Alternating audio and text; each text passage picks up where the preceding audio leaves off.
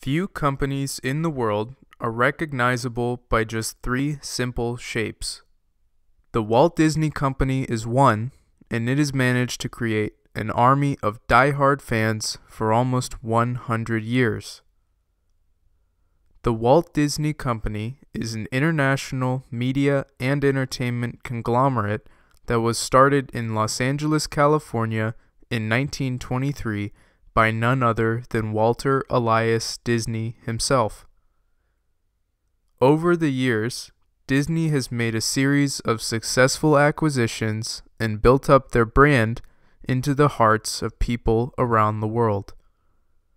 As investors, we must find out not just how great the next Marvel movie might be, but rather whether or not Disney's stock is a good investment and what price we should be willing to pay for it.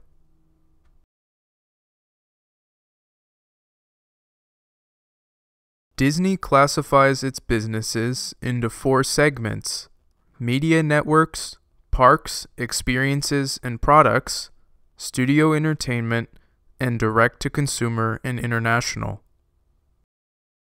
The first segment, media networks, includes Disney's domestic cable channels like ABC, Disney Channel, ESPN, and also channels like FX and National Geographic, since the company recently acquired 21st Century Fox.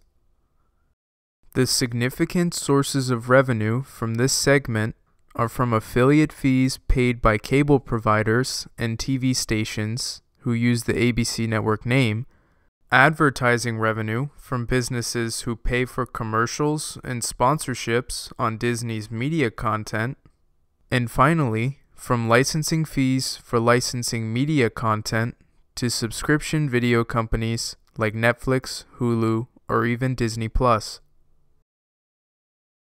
The next segment, Parks, Experiences, and Products, includes the Disney theme parks and resorts, Disney Cruise Line, and the licensing and sale of Disney's consumer products like that one plush Mickey Mouse we all have somewhere in our house. The significant sources of revenue in this segment are from theme park tickets, sales of merchandise, food, and beverages inside the park, hotel and vacation club revenues from resorts around the world, Disney Cruise Line sales, retail sales of merchandise from physical and online stores, and licensing of Disney brands to other companies. Studio entertainment, the third segment, includes all the movie productions from Walt Disney Pictures, 21st Century Fox, Marvel, Lucasfilm, and Pixar. It also includes the Broadway productions like Lion King and the music labels Disney has to create their own music and music for other artists. The significant sources of revenue in this segment are from theatrical sales of their blockbuster movies like Avengers and Star Wars, the sales of their movies through physical and digital formats, and finally, from licensing their films and Broadway productions to TV channels and subscription video services like Netflix, Hulu, and Disney+. The final segment of Disney's business is honestly kind of weird. They call it direct-to-consumer and international.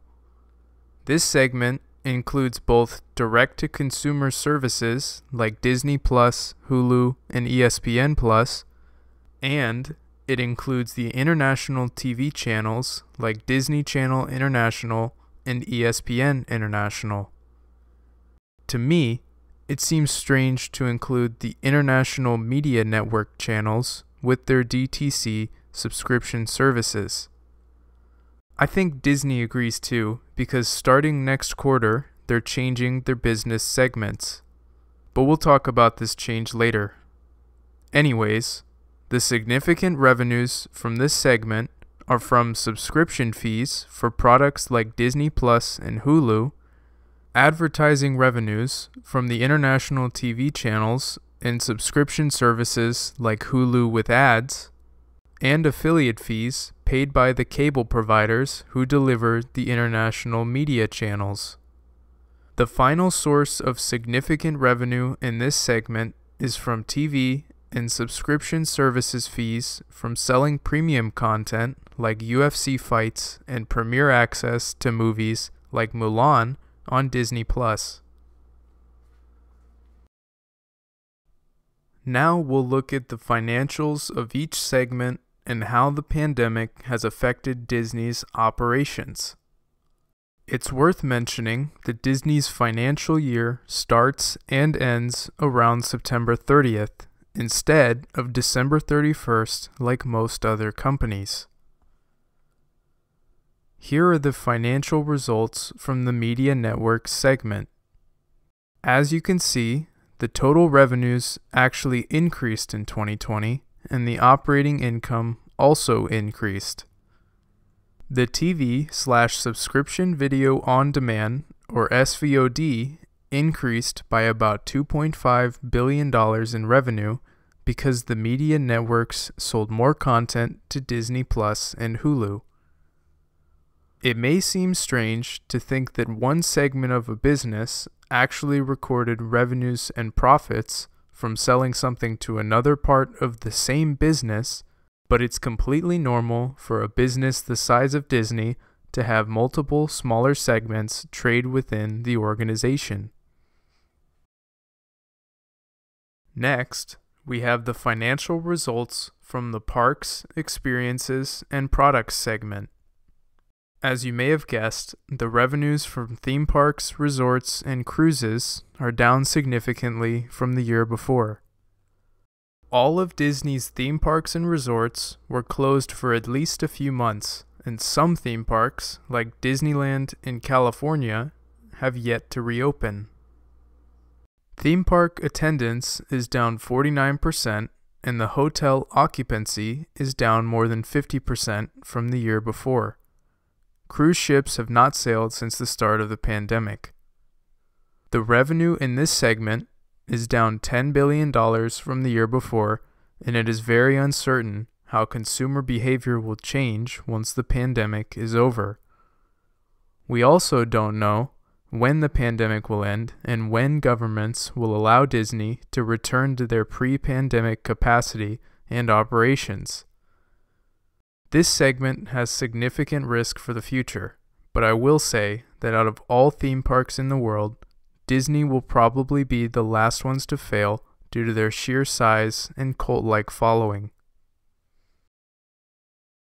The next financial results are from the Studio Entertainment segment. Since theaters have been pretty much closed since the start of the pandemic, Disney hasn't released all the movies they expected in the year. This is obviously why the theatrical distribution revenue has decreased. However, the TV/subscription video on demand revenue is up since the Studio Entertainment segment sold more content to Disney Plus and Hulu in the year. Overall, the total revenue is down about $1.5 billion from the year before. It is unknown how consumer behavior will change after the pandemic, and whether or not theater sales will return to their previous levels. But I'm not too worried for Disney, since it's obvious people still want Disney, Marvel, and Star Wars movies. So if anything, they can just shift to sell them on their direct-to-consumer platforms if not as many people decide to go to movie theaters. Here are the financial results for the final segment, direct-to-consumer and international. 1 year ago, Disney Plus didn't exist, so obviously the revenue skyrocketed from the year before. The subscription fees represent the total revenues from Disney Plus, ESPN Plus, and Hulu, even though Disney only owns about 67% of Hulu. The subscription fees revenue increased over $5 billion from the year before. This segment as a whole had a large operating loss because Disney is heavily investing in content for their direct-to-consumer subscription services. So for now, they're not making a profit. Out of all the segments, this segment obviously benefited most from the unfortunate events of the pandemic, and Disney has decided to go full throttle on Disney Plus and other subscription products from now on.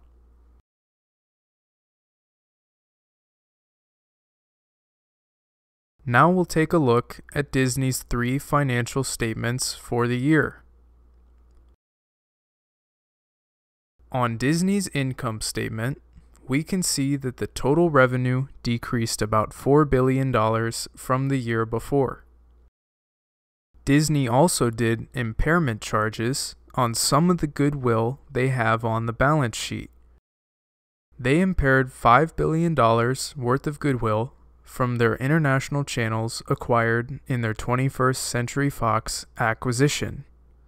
Disney claims that this is a result of the pandemic making the assets less valuable than before. When it all comes down to it, Disney's net income for the year was negative as a net loss of $2.8 billion.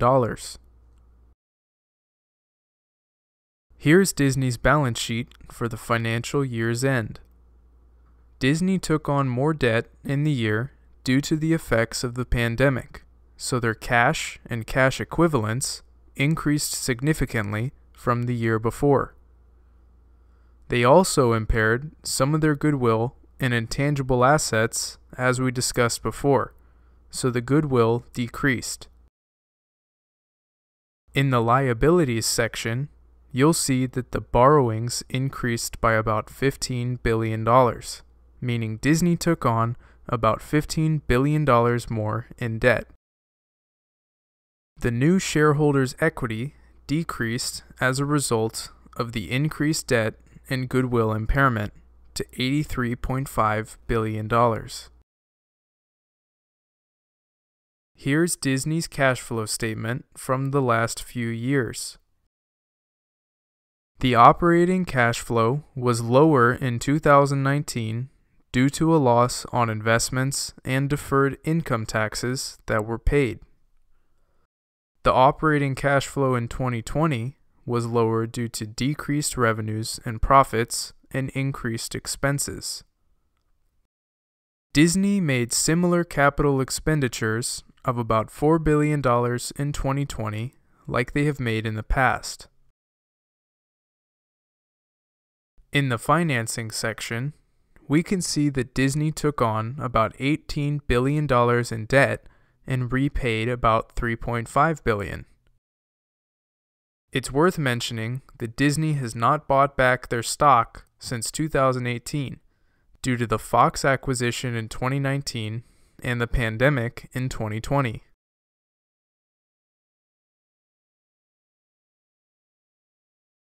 Now we'll take a look at some qualitative factors to consider by discussing Disney's economic moat and management team.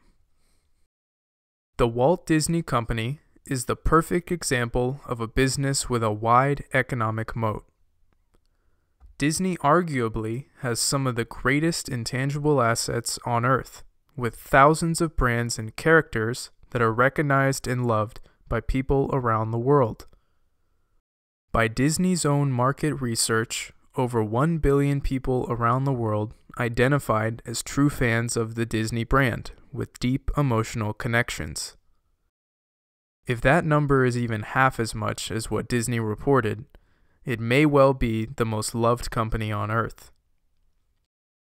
Another moat Disney has that arguably isn't as strong as their intangible assets is the efficient scale moat.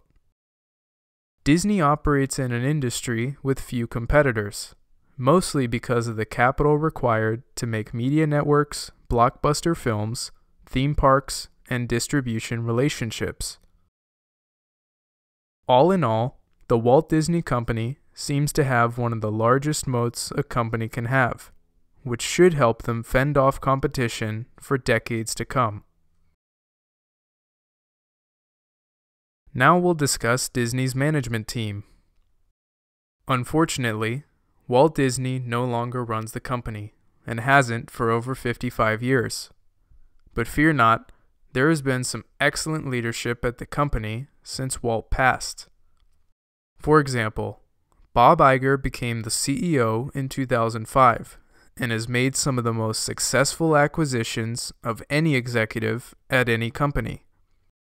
However, in 2020, Bob Iger stepped down as CEO and would only remain executive chairman of the board until December 2021. The new CEO is Bob Chapek. Chapek has been with the company for almost 3 decades and has been the chairman of the Parks, Experiences, and Products segment since 2015, along with other less significant roles in the company throughout the years. Chapek was largely responsible for major renovations and additions to Disney's parks, resorts, and cruise line. All of these accomplishments are great, but what is his compensation? As investors, we have to know how it's aligned to reward shareholders. Chapek's base salary is $2.5 million, with a $7.5 million annual bonus. Chapek is also compensated $15 million a year in long-term incentives. This $25 million a year pay package is about half as much as Bob Iger was receiving as CEO, which is due to the fact that Chapek is less experienced. The compensation certainly isn't bad, but it's worth noting that Bob Iger is the only executive with a significant number of shares in the company at this time. Only time will tell whether or not Chapek can live up to the success of Bob Iger, and there's a risk that he might not be as skilled and trustworthy as Iger due to the lack of evidence so far. However, I will say that to me, from the conference calls and discussions with analysts, Chapek seems extremely competent with the business and is very adaptable, especially with international growth and changing consumer behavior. It's worth mentioning that Disney's CFO, Christine McCarthy, has been around for over 5 years and has been successful at identifying key investments for Disney so far. Overall, only time will tell whether or not Bob Chapek and the executive team will be able to produce the same or better returns that Bob Iger has over the past 15 years.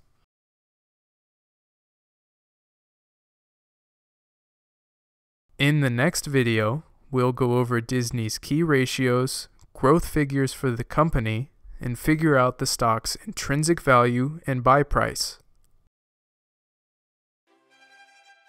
I hope this was helpful. Please leave a like and subscribe if you want more content like this. Comment your questions or thoughts down below, and I'll see you again next time.